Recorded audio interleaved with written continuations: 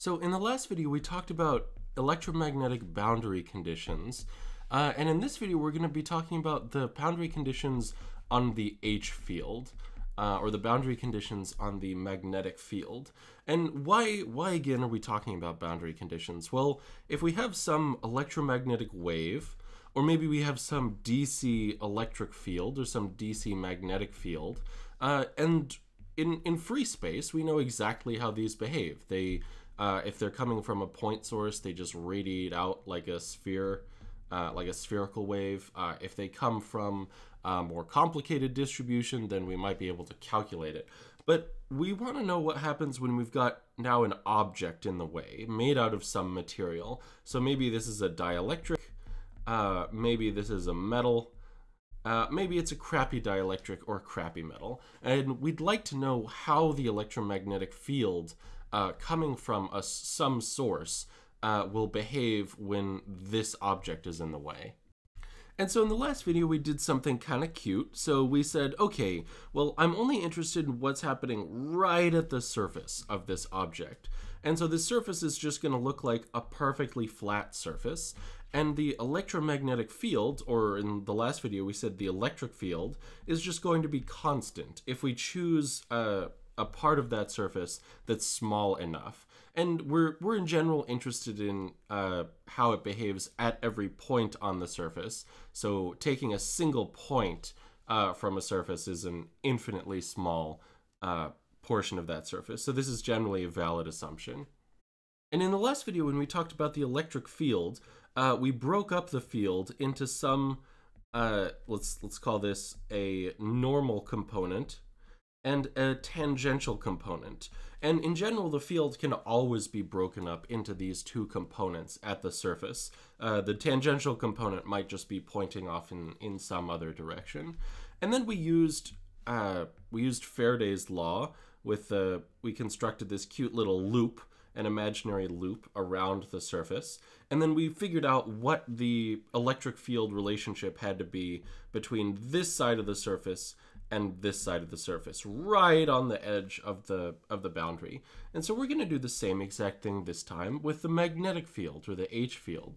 But in this case, we're going to use Ampere's law. So we're going to say that H dot dl, this has to be equal to, in this case, it's the electric flux density, so the electric displacement field dotted with ds. So this is integrated over some area. And we're going to construct the same exact loop that we had in the last video. So we're going to be integrating over this closed contour C, or just this loop. But we've also got this current term, so the current that's penetrating through this loop. And we're only going to consider the tangential component of the magnetic field now. So it's some constant value, we don't know what it is, across this side of the surface, and some other constant value across the other side of the surface. And I'm going to call this value H1 and this value H2. And now we're going to play the same exact trick that we played before. So this loop has some length to it, L. It's also got some thickness, T. I'm going to let this loop shrink. So I'm going to take T to go smaller and smaller and smaller until it's right at the edge, until it has zero area. And when I do this, this term is going to disappear. So there is no area over which to integrate. The loop becomes infinitely small. So the loop becomes, say, right next to the boundary. It becomes so small that the area approaches zero. So I can ignore this component. And similarly, since these sides are of zero thickness, I only have to worry about integrating over this side of the loop and this side of the loop. And so if I do that, I'm just going to get H1, because we said the field was constant over this length, times L, minus H2 times L has to be equal to the current that's penetrating through this loop. So maybe we have some current flowing right along the interface. So I'm going to draw this in blue, and that's possible, right? It might seem a little weird, but it's certainly possible to have current flowing along a single atomic layer. That's superconductors do that all the time. But the problem now is that we've still got this artificial length. So let's just divide out by the length, and we are left with h1 minus h2 has to be equal to our penetrating current divided by the length of this loop. And so this here is the penetrating current. But this is kind of awkward because this current is spread out over a length. So it's spread out over this entire distance L. If we were to look at this from the top down, so if we were to look at this surface from the top down, we'd see a bunch of current flowing like this. So flowing in this direction.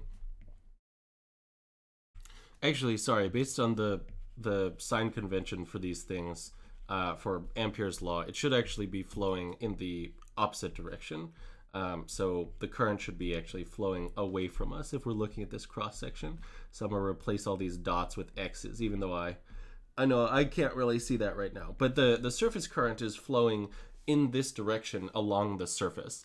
And so it's sort of artificial to talk about the entire current I, because this current is distributed over the entire surface. So what really matters is the current per unit length that's flowing over this surface. So if I cut this current at a particular point and I calculated the total current, that current is spread out over some length, and the linear current density, which we'll write with K, this is what is physically meaningful because the current is distributed over some surface.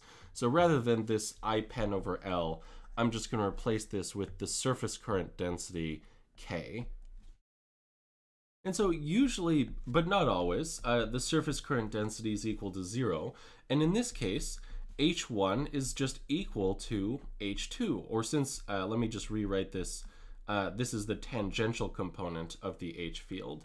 And so this is our boundary condition when our surface current density is equal to 0, which is in general the most interesting boundary condition. So previously we had that the electric field, the tangential component of the electric field, was equal to each other. And now we have the same exact thing for the magnetic field. So it's there's sort of a duality between these two. And that comes from the duality of Maxwell's equations.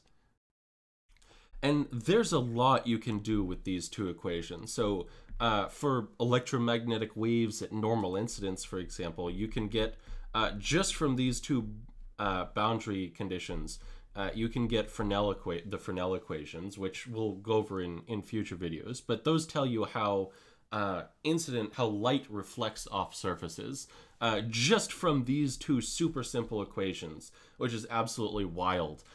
We can calculate, so say this has a certain permittivity. This is the permittivity of free space. We can calculate the reflection that we would expect of light just given these two boundary conditions, which in my mind is just, that's just a little crazy. And so now we've figured out how the tangential components of our electric and magnetic field behave.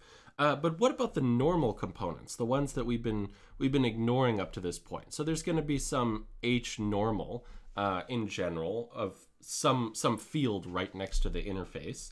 And that's what we're going to spend the next couple of videos analyzing. You might notice that we've used 2 out of 4 of Maxwell's equations in coming up with these boundary conditions.